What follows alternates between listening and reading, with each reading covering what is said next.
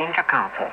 He faces several charges from the criminal code of multiple murder and premeditated murder in connection with the first Bali bombings in October 2002 and also the Christmas Eve bombings of December 2000.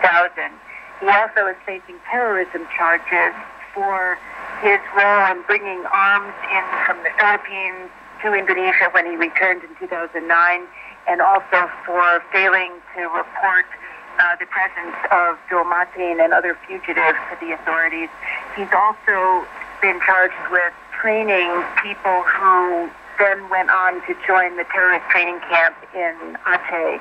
So all that together is a very unusual package, because usually people in Indonesia who are charged with terrorism are only charged with one major crime.